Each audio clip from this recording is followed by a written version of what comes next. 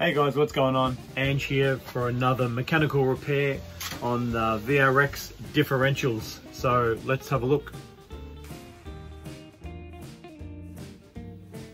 Alright guys, so after many months of having this VRX COBRA Violence, I've finally done the front diff. It's actually let go on the inside with the pinion and the crown wheel. So this is the crown wheel. As you can see, it is pretty chewed up from looking at all those teeth on there on the outside ring. That's pretty gone, and the pinion doesn't look any better. So that is absolutely knackered, and it didn't sound good when I was driving along. So I thought I'd have to fix this up. So these two items are in need of repair. So we're going to do that today.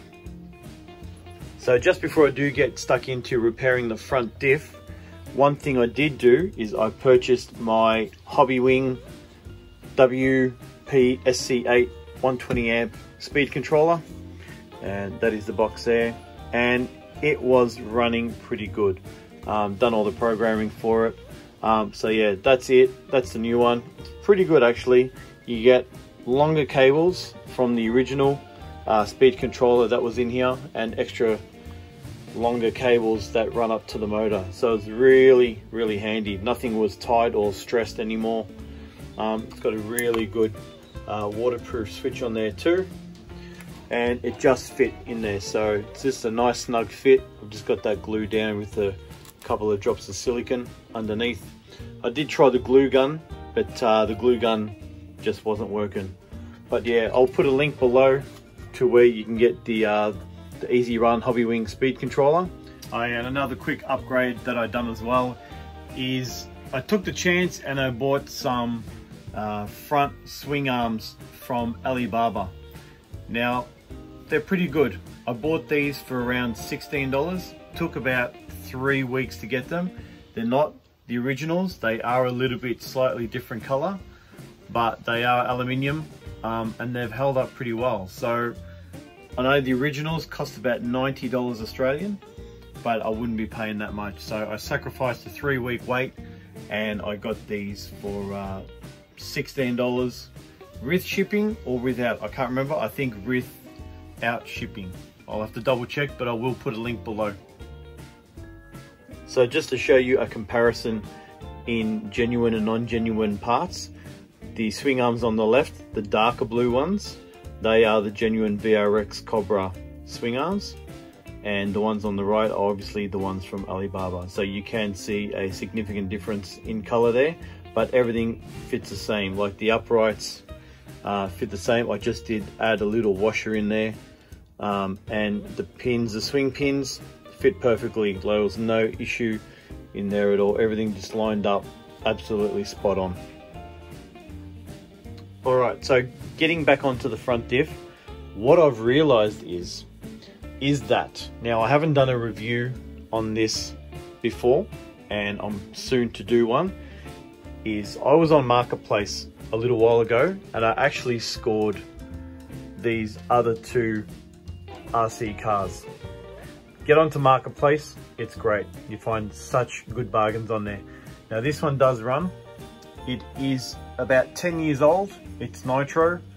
It's a CEN MG10, so CEN MG10. And this one runs, all I had to do is just get the engine cleaned up and it does run. So that's the inside. A little bit dirty at the moment, but it runs great. I've done a little bit of tuning on it. I'm unfamiliar with nitro engines, but I've got it running. You can tell it is old.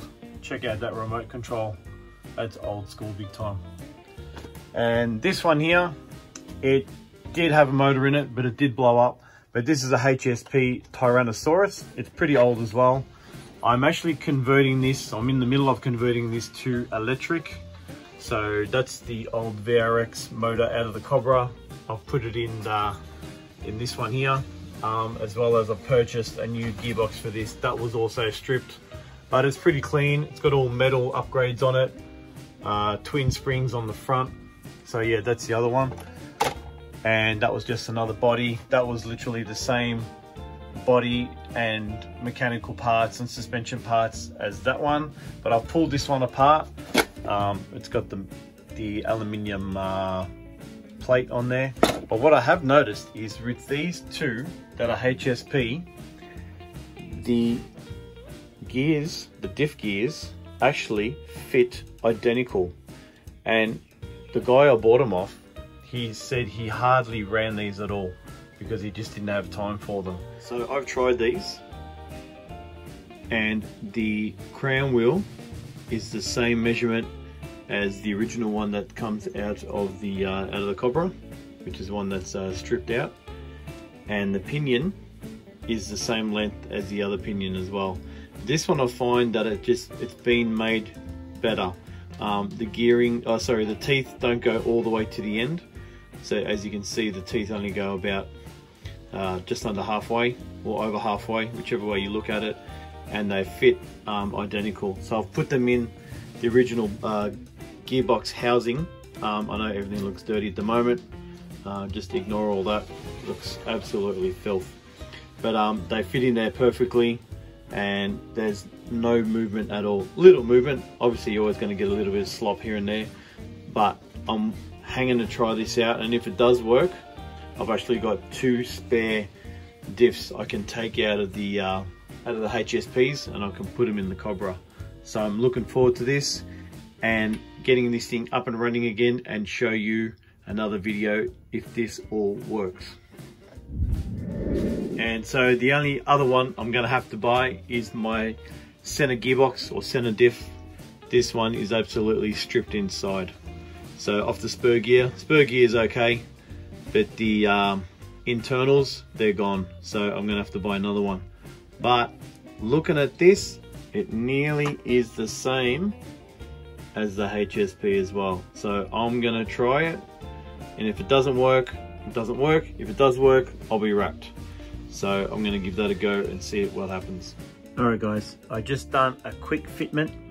So this is the front diff for the COBRA. So it fits perfectly. If I put all that in place, everything fits nicely. What I did find that is that the crown gear is just touching on the housing there. So if I just take this part off here, and if you hear it, just rubbing on there. So what I'm going to do, just going to file this bit of the gearbox housing out right there, and that'll stop that noise. If I left it I could, but it just end up rubbing through and then spitting all the plastic inside, and I don't want that inside the gearbox. Yeah, don't judge me, it's still dirty in there. I haven't done a clean up yet, so, but yeah, you can hear that rubbing there. So I'm going to fix that up, file that down, give it a clean up, and then hopefully it does work. I don't have a set of verniers to measure this exactly with the old one. I only done it by eye. Yeah, so we'll see how we go. Looks the same, but it must have been like just a millimeter or half a millimeter, a little bit smaller in diameter. But we'll see how we go. Nothing like giving something a try.